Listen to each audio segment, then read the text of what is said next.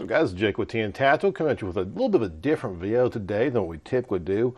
Today we're actually going to do a disassembly and quick cleaning of the PSA Jakl.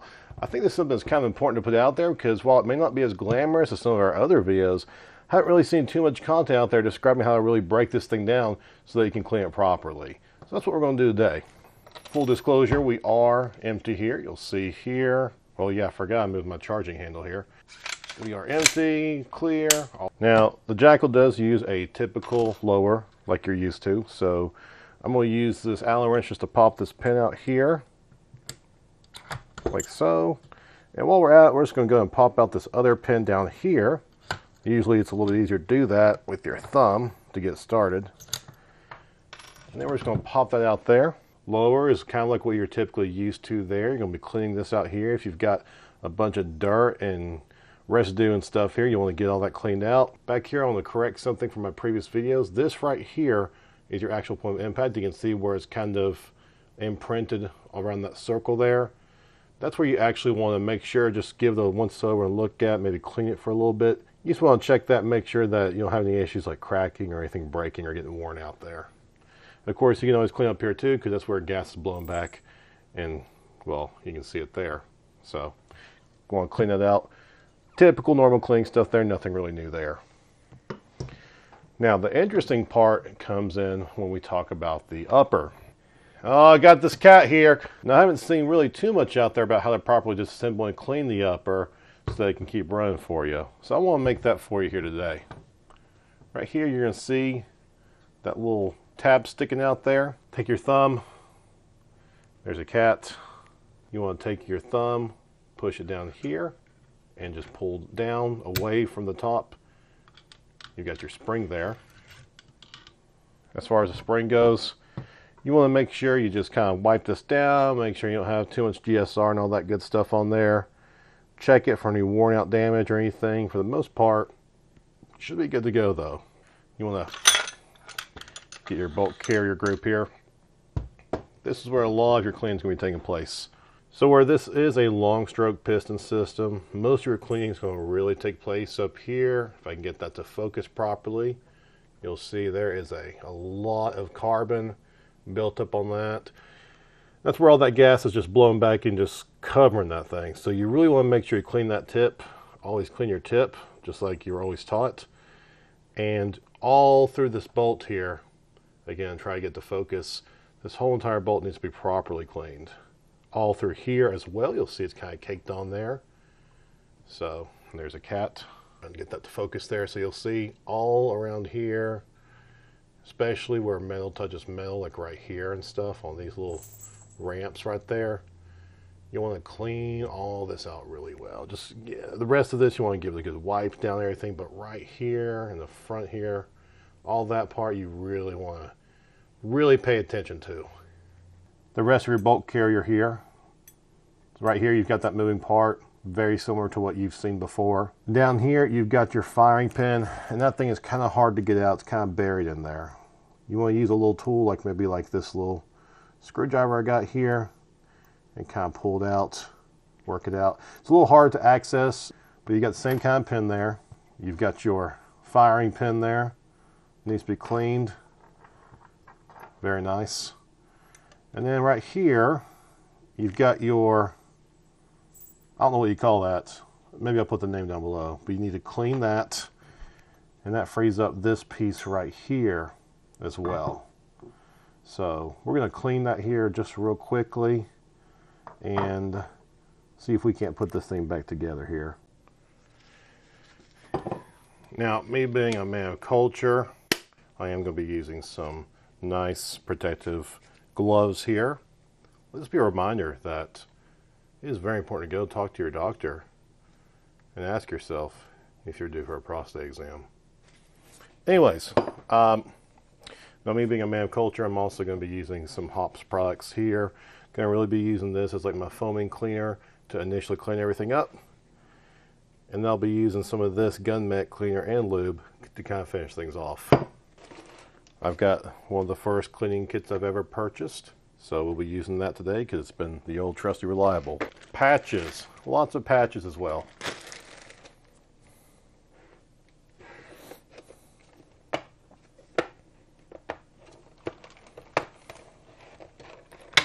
So,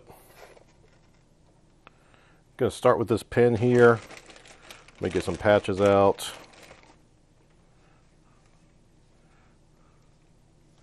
Going to start with this pin here, just give it a good old once over wipe down.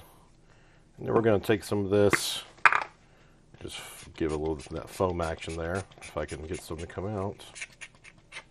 There we go. The foam's about done, but that's okay. It still serves a purpose. So, the foam seems light, but you'll see it does a really great job with cleaning this off. There's that. Little pin you can just kind of wipe down there. This part here, get a little bit of that foaming action. Again, just kind of wipe it down really good. This little part doesn't take too much, just clean that a little bit there. And this right here, she's going to be a little bit dirty, so we're going to really foam it up real good here. Start wiping it down. We're going to use quite a few of these patches here, I bet. You can take like a copper brush like this to kind of just go through and break that up if you want.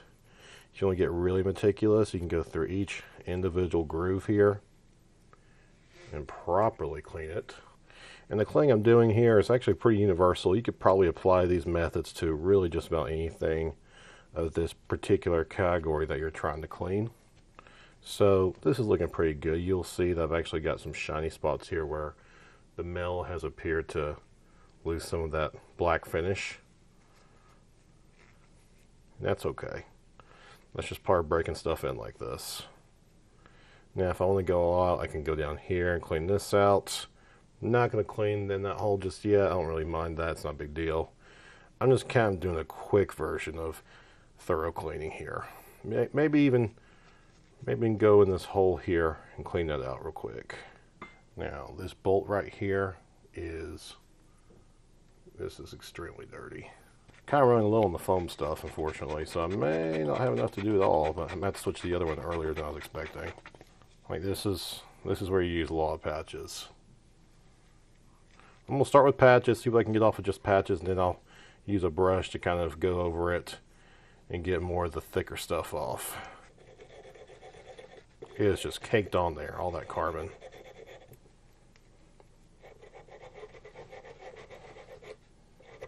I mean, is it the biggest deal that's caked on with carbon? No, it'll probably still be fine, still run just fine, but I would like to try to get some of that off. Now you can also get you a tool like this, kind of similar with these in dental offices to get plaque off, and you can actually use that to try to scrape stuff off too.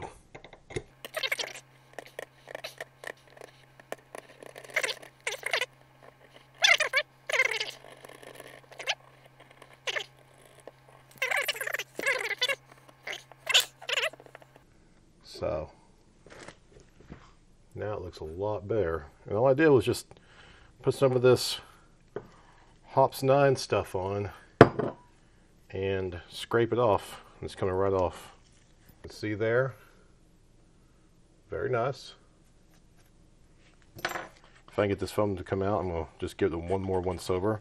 I think I got to switch to this stuff now. Just kind of just wiping everything down, making sure we're all kosher and good. If I wanted to, I could scrape all this stuff here. If I really wanted to focus on getting it completely clean, I might do that real quick.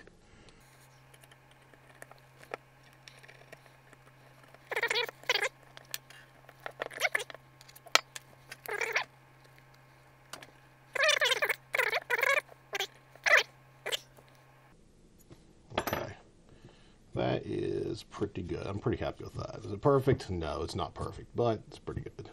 Just making sure, just wiping everything down. I mean, you can really go through with a brush and clean all this out. I'm not doing that right now just to kind of save time. I'm just kind of getting the major areas like right here. So right here, I'm kind of cleaning this out. Look at that. Look at all that stuff coming off there. You see that? You don't have to use like a Dremel or anything. I mean, I guess you can if it's really thick.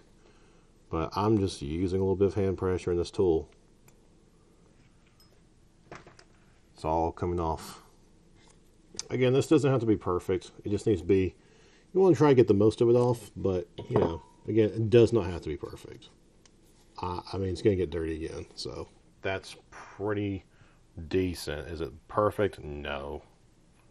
But I could spend hours just doing this. So now we want to go ahead and reassemble this. So first we're going to put this part in.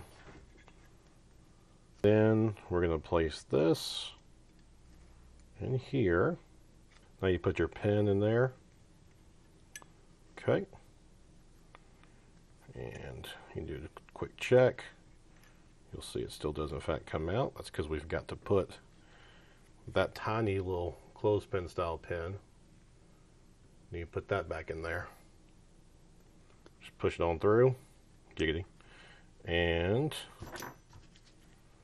make sure it's in all the way. I like to sit in kind of deep.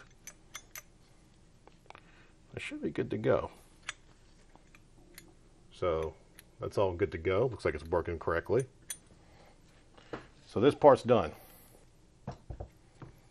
Last thing we're going to take care of is the gas block here. So we're going to turn it to the 4th position there. Try to give you some light so you can see there. There we go. So we're going to turn it to the 4th position. And you'll see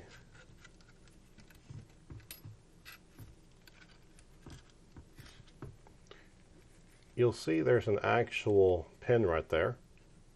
Little detent pin, you see that? Right there.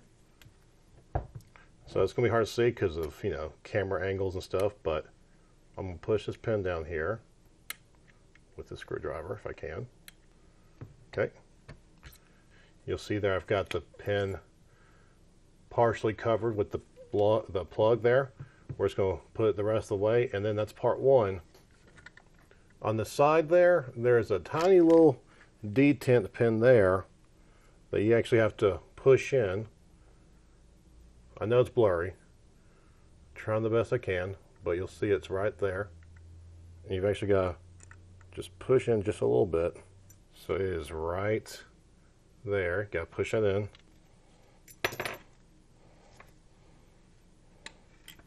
There we go. So that's kind of hard to do on camera, but hopefully you get the idea.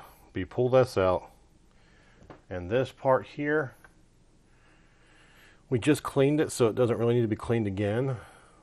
But all this stuff here, you need to clean out. We noticed earlier that this pin, the one that we got out second, that little detent, actually got stuck and pushed in all the way. So you may have to put some oil down there. We used some Kroll, I think, and just got that freed up, pushed it in and out. So now it comes out. That's your detent for the 4 different positions that you can put that adjustable gas block in. So just clean all this out really well. We just did it earlier and put some oil on. It still looks kind of nasty, but it's fine. You know, it's going to get dirty again. And make sure your detent isn't stuck there.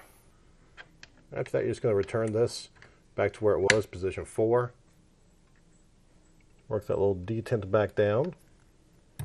And then you'll be able to move that to the other positions again.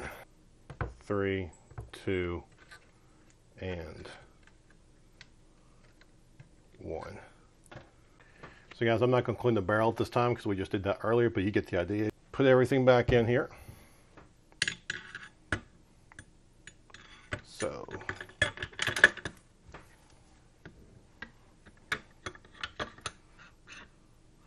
put that in there.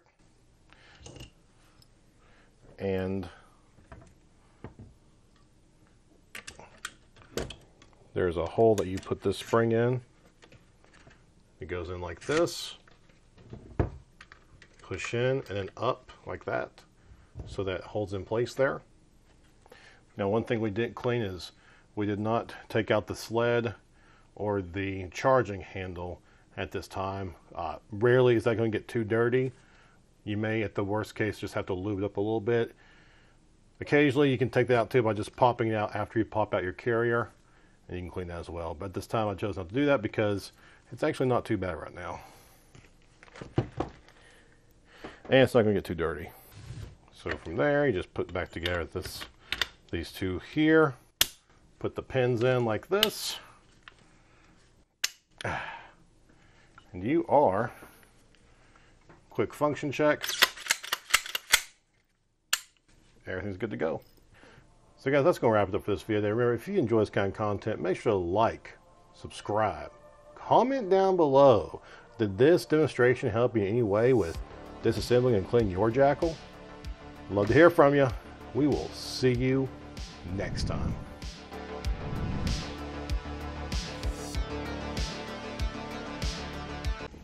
Observe. We have a cat in a box. It takes up all the space.